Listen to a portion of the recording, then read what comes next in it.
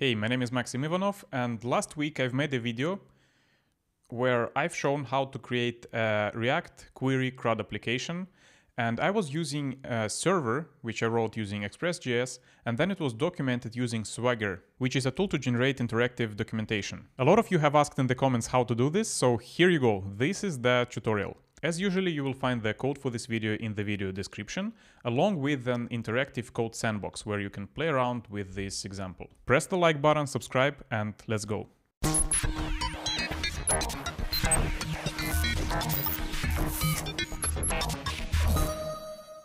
First, let's see what are we going to build. It's going to be a library API where you can request a list of books. It's going to be top programming books in the library. If we click try it out and then execute, we'll get the response from the server with a list of books. You can also create new books using the post requests, get the specific book by its ID, update the book, and remove it. We're going to be using ExpressJS to build the application, Swagger to build the interactive docs for it, and we're going to use swagger-jsdoc to write the specifications and Swagger UI Express to serve the UI that you see here. Now let's create the node project, npm init. The package name will be Swagger API library version 1. We skip the description and everything else. Now that we have the project, we're going to install a bunch of dependencies. Yarn add. First of all, we're going to need Express. It's going to be our server. We'll use LowDB to store the data, Morgan to output the logs for each request, NanoID to generate the unique identifiers for each of the books, course library to set up the cross-origin policy, swagger-jsdoc to use the JSDoc syntax to write the Swagger specification, and Swagger UI Express to serve the Swagger UI in our Express application. Enter, and then we wait until the packages are installed. Okay, it's done. Now we can start working on our server. We create a new file. As our entry point is called index.js, then we call it index.js. Here we'll make a bunch of imports. First of all, we'll need the express. Const express equals require express. We'll also import course equals require course. We'll import Morgan, require Morgan. We'll import the LowDB. Let's call it low, require LowDB. We're going to store our data in the file, so we'll need to use the file sync adapter. Const file sync equals require LowDB adapters file sync. Next, we'll initialize the DB and the adapter. Const adapter equals new file sync, and then we specify the file where we'll store the data. It's going to be db JSON. And then we create the database instance db using low and passing the adapter to it. Then we're going to specify the default data for our storage, db defaults, and then we pass an object with the field books. And it's going to be an empty array. To record it into the file, we use the method write. Next, we need to initialize the Express application. Const app equals express.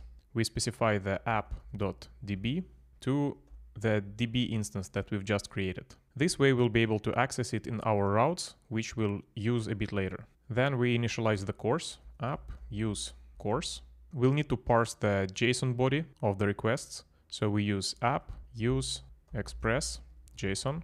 Then we connect Morgan, app, use Morgan with format dev. Next we can specify the default port constant, const port equals process env port or 4000. So if we have the environment variable port provided, then we'll use it. Otherwise, the default port will be 4000. And then we'll launch the server. App, listen, port, and when the app is launched, we want to see a log. Console log, the server is running on port, and then the port number. Oh, I also have a typo here. It's require. And the port should be all caps, port. Now let's launch the app and see if it works. Open the terminal, node index.js. Open the browser and you should see cannot get root because we didn't specify any routes. Let's go back to the code, stop the app, and let's create a new folder. New folder and call it routes. In our app, we're going to handle only the books routes. So create a new file, call it books.js. Here we're going to define the routes for our server. First make the imports. Const express equals require express. Then we need the router. Const router equals express router.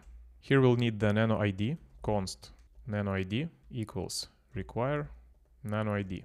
We'll use it to generate the IDs of our books. We're going to create a constant of the ID length, and it's going to be 8. Next, let's define the books routes. Router get. First we specify the root route. Request response, and then inside of it we're first going to get the books equals request. The request object has the reference to the app. And remember how inside of the index.js file we've assigned the app.db to be our db instance. Now we can access it through the app here. db get, and we want to get the books record.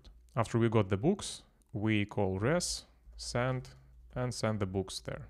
Next, we want to be able to get the book by the ID. Let's define another get route. Router get, and here we'll need to use the placeholder called ID. Again, request response. Inside of it we get the specific book. Const book equals request app db get books, and then we need to find the book which has the ID matching the ID from the parameters. So we call find, we pass an options object with ID, request, params, ID, and then we want the value. After we have it, we can call response send book. We also want to be able to create new books. So we define the post route. Router, post, root, request, response, and then here we try to create a new book. It's going to be a new object with ID that we generate using the nano ID with ID length that we've defined earlier. And then the rest of the properties we'll take from the request body. In real world application, you don't want to do this, and you should be very rigorous with everything that comes from the user or everything that comes from the request. But here it is a learning project, and we want to focus on Swagger API rather than writing the server itself. So just know that we've cut the corner here. After we got the book, then we call request app db get books, and then we push a new item there, which is a book, and we call write. If we got an error, for some reason we couldn't record the book, we catch it, and then we response with status 500, and we send an error. Now we can create the new books. We also want to be able to update the books using the put request. So we define the router put / ID, request, response, and then we want to get the book by the ID, and we want to wrap everything into a try catch block. We try to get the request app db get books, where we find the book by its ID that we get from request params ID, and then we assign, this is the method of the loaddb that allows you to merge the objects. So we only assign the properties that were sent with this request. Assign request body, and then we write it to the database. After we updated the database, we send the response, send request app db get books, find, and here we pass an ID, request params ID. So we write the data, and then we send the newly updated book to the user. If we catch an error, then we return res status 500 send error. And the last thing we want to do with our server is to be able to delete the books. Router delete / ID. We pass a callback request response. We call request app db get books, and then we call remove, and we pass the ID that we get from the request params ID. And then after we removed it, we call write to remove it from the database. After it's done, we call response send status 200. Now we have all the routes defined, so we can export the router. Module exports equals router. Format the document, connect the router to the app, go to index.js and say that app use /books, and it's gonna be books router.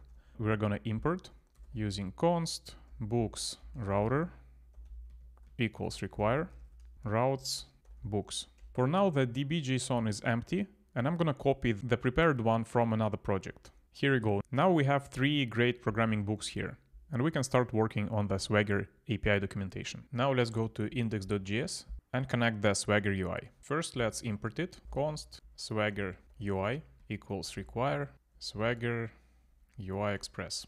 And then we need to connect the swagger-jsdoc. Const swagger-jsdoc equals require swagger-jsdoc. Then right before we define the application, create an options object for the Swagger. Const options equals definition, where we specify the version of the OpenAPI specification, OpenAPI. We're using 3.0.0. Then we define the project info. The title will be library API version 1.0.0. And the description will be a simple express library API.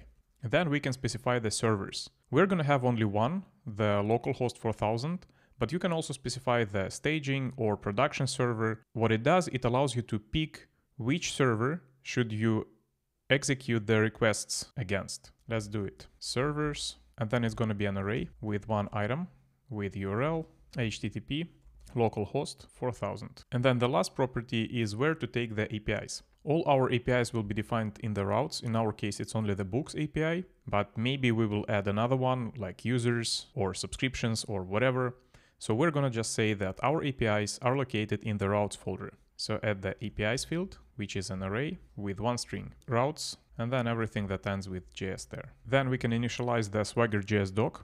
Const specs equals swagger-jsdoc, and then we pass in the options. As we specified the API's location, now swagger-jsdoc will know where to parse the JSDoc comments, and it's in the routes folder. And then after we've defined the app, we can say app use the route API docs. We pass Swagger UI serve as a callback, Swagger UI serve, and then we specify the specs that will be used to build that UI. Swagger UI setup, and we specify the specs. All right, we have one little typo here. The APIs field should be on the top level of options after the definition. So we move it down, add a comma, and then format the document. Now we can try launching the app. Node index.js. Open the browser, the API docs URL. You should see this interface where you can pick the servers where only one is available. And for now, no operations are defined in spec. So let's start adding those definitions. Go to books.js, scroll up, and first we'll begin by defining a book schema, because all our endpoints, all our routes work with the same model. We have the books, or the book that we need to return or accept in the post request or put request properties. It's a good idea to define it as a separate entity. So how you do it with swagger-jsdoc? First of all, you create a multi-line comment, then you say @swagger or @OpenAPI.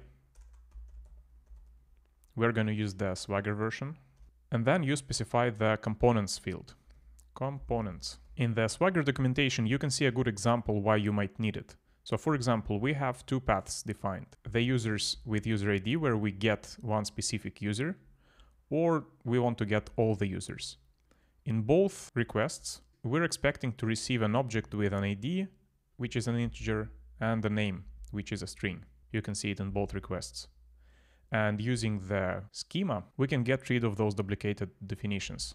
So we define the user model once, and then using the ref property, we reuse it in both paths definitions. So we're going to do something similar. In the components section, we define the schemas, and there we define a book schema. It's going to have type object, and then it's going to have two required fields, title and author required, and then it's an array, title and author.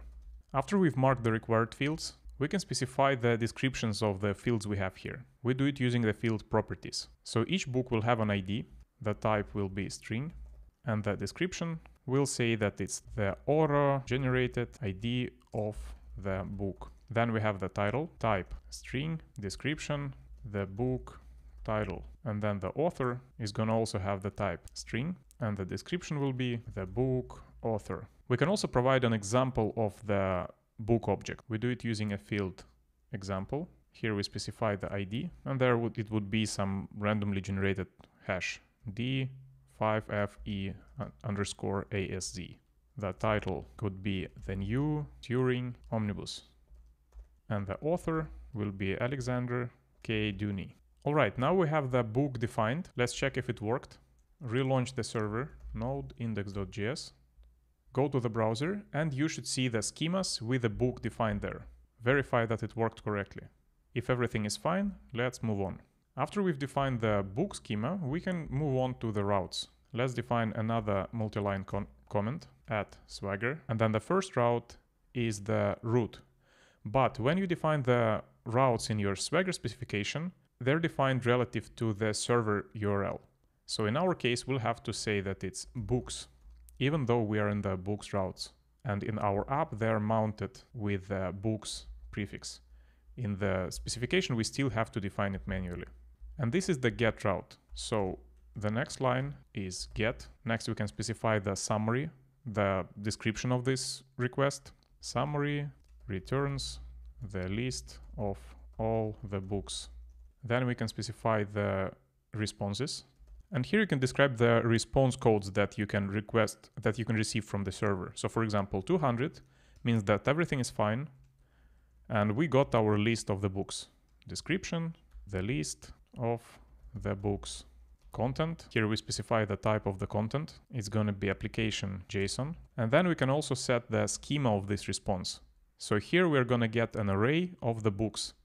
So we specify the schema. Type is going to be an array, and the items in this array will have the type of the book. So we say items are going to use the ref, $ref, and here we use the following route: hash, components, schemas, book. Okay, time to check if everything works. Relaunch the server, open the browser, and you should see the get all books route. We can immediately try it out, click execute, and we got the list of the books.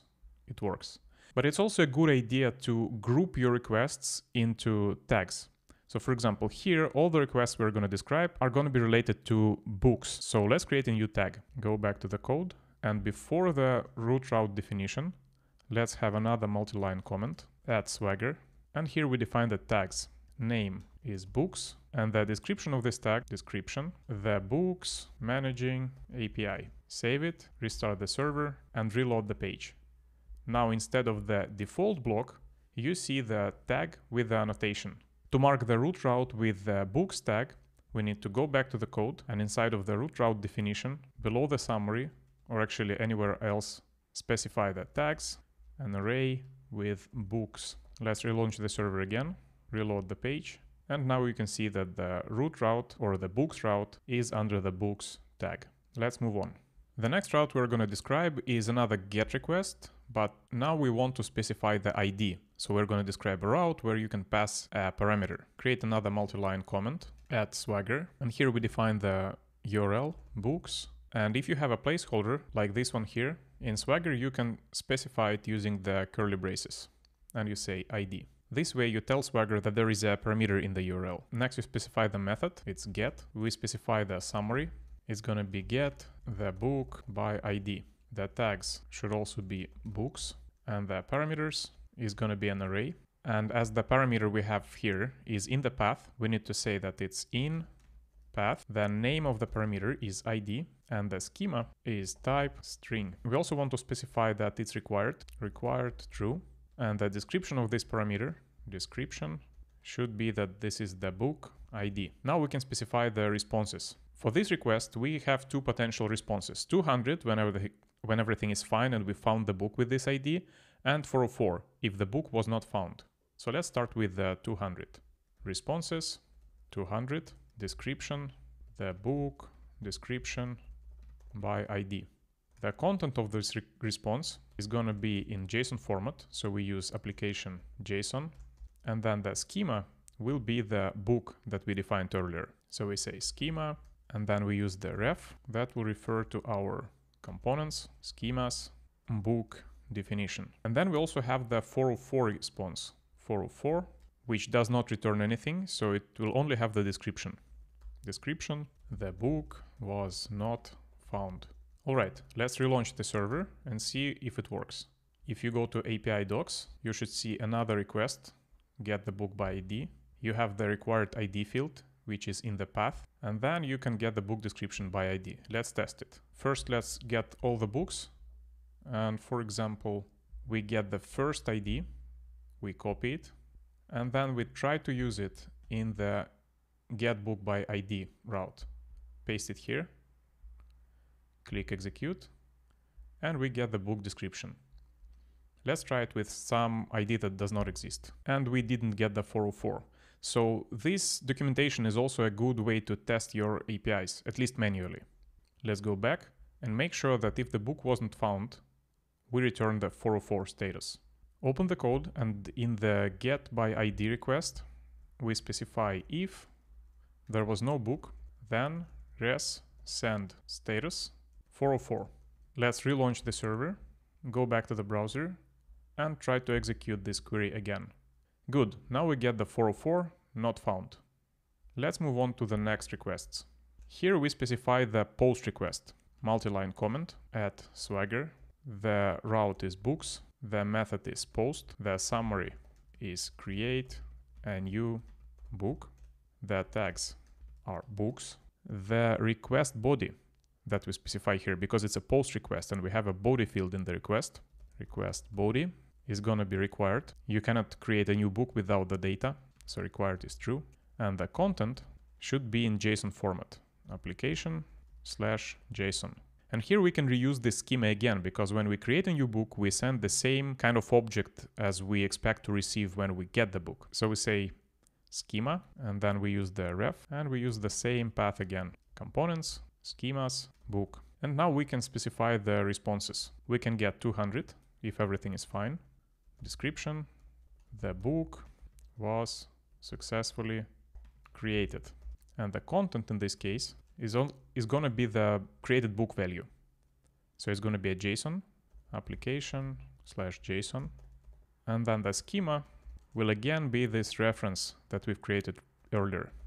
Ref, hash, components, schemas, book, and it should start with a capital letter. But something can go wrong because we have this try catch block, and we can possibly send the 500 if there was an error. So we need to declare it as well. And then the description will be some server error. All right, time to test it. Let's relaunch the server, restart the page. And here you go, we have the post request. We can now create new books. Let's try it out. And we already have an example here because we've specified the example in the schema. We don't need the ID here, so we remove it and we click execute. Okay, and the server for some reason is not responding. Let's look at our post request handler. Here, for some reason, I forgot to actually respond with this data. So instead of just returning the recorded book, I need to send it using response, send, and then I send the book. Let's relaunch the server, go back, and try to execute it again. Execute. And now we got the response with the ID with which the book was actually created. Okay, let's go and define the put request. Here the definition will be a little bit more complex because now we have both the ID in the parameter, we have the request body, and we have more options for the responses. We can get 200 if everything was fine, we can get 404 if the book was not found, and something can go wrong and we can get the 500 status. So let's define the Swagger definition at Swagger. Here we specify the path books ID in the curly braces. We define the put request, the put method. The summary is update the book by the ID. The tags should be books. And then we specify the parameters. In our case, it's only one parameter in path. It's the ID. So the name is ID. The schema of this parameter is just type. It's a string. It is required true. And the description is the book ID. Now we also need to define the request body. Request body. It's required, so required is true. The content is JSON, so the content application JSON. And then we reuse the book definition for the schema. Schema, ref, and then you already know how it goes. Components, schemas, book. After we have the response body defined, we can go on with the responses. And here we'll have 3, 200, 404, and 500. So if everything is fine, then we're expecting to receive the updated book. Description, the book was updated. 404, the description is the book was not found. And the 500 means that there was some server error. Description, some error happened. And then for 200 response, we also want to specify the content. The content is going to be application JSON. The schema is the book. So we use the ref, components, schemas, book. Let's relaunch the server and check if it still works. You should see the put request here.